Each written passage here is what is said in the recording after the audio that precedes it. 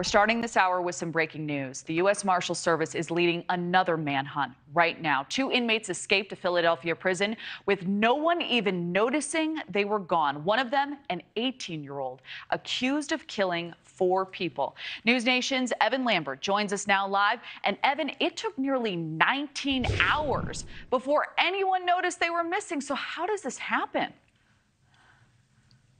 Yeah, a lot of people are going to be asking that question. Kelly, just an incredible amount of time for no one to notice that the 2 inmates were missing. A U.S. Marshals source tells me they should be considered armed and dangerous. Federal officials taking over the manhunt just this afternoon.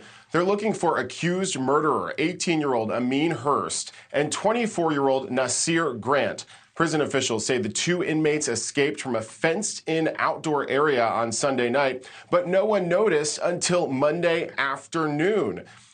Prison officials acknowledged that the yard area where these 2 are accused of cutting through a fence should have been secured. And then the other big thing here, there were 3 inmate counts before anyone noticed the inmates were gone. Hurst is accused of 4 murders, including shooting and killing someone on Christmas Eve 2020.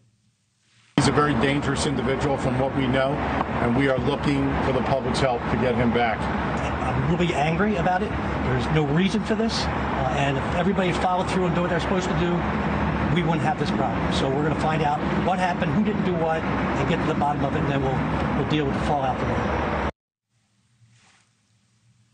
And the embarrassment for the Philly Department of Prisons comes as just last week, the Prison Workers Union voted unanimously that they had no confidence in the commissioner. This amid a severe staffing shortage. Kelly, it's not clear what role that may have played in the escape.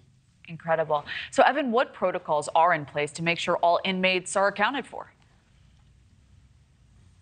Yeah, so I mentioned those 3 counts. The commissioner of the Department of Prisons says there were checks at 11 on Sunday night, 3 and 7 on Monday morning, and all 3 did not pick up on the fact that these 2 inmates were missing.